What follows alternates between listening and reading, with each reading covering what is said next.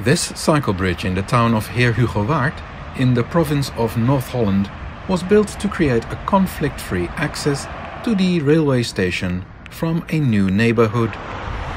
Due to the limited space and a canal that also needed to be crossed, the bridge became very curved.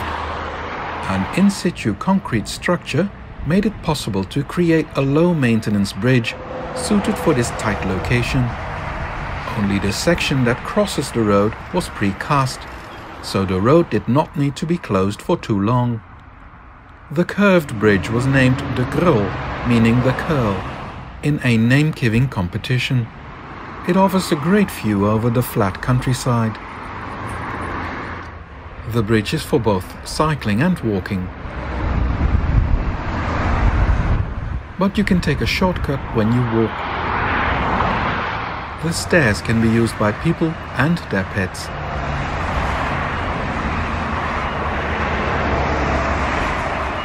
Although some preferred to carry their dogs on their bicycles.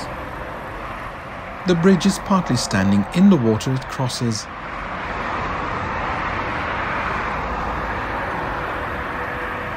Thanks to the hairpin bends, the access ramps become longer and less steep,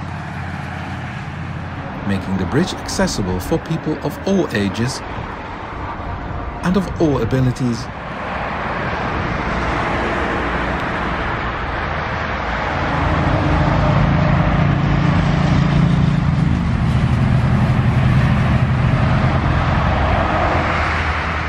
The railing is made out of fine steel tubes, making it possible to see through them, but which offer a safe barrier.